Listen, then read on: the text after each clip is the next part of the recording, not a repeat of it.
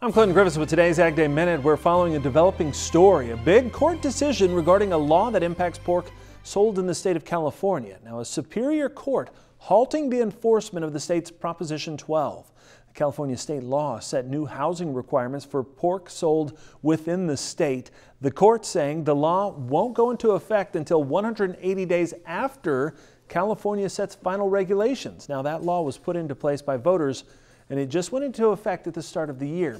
It's also waiting on a decision before the U.S. Supreme Court.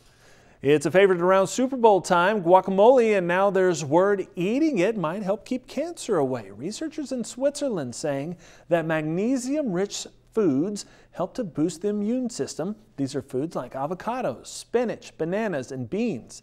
They say magnesium levels are important for the body's ability to fight off tumors and infection. Supply chain issues now popping up in different parts of our everyday lives. The latest, a shortage of the newest Girl Scout cookie called Adventurefuls. A Girl Scout spokesperson saying that disruptions were temporary and only impacted some markets. The cookie apparently was more popular than expected. The supply problems now forcing the organization to limit sales, and they're asking sellers to stop in-person sales of Adventurefuls. No other cookie were impacted by the shortage. For more Ag News, watch Ag Day weekdays on the station at any time at agweb.com.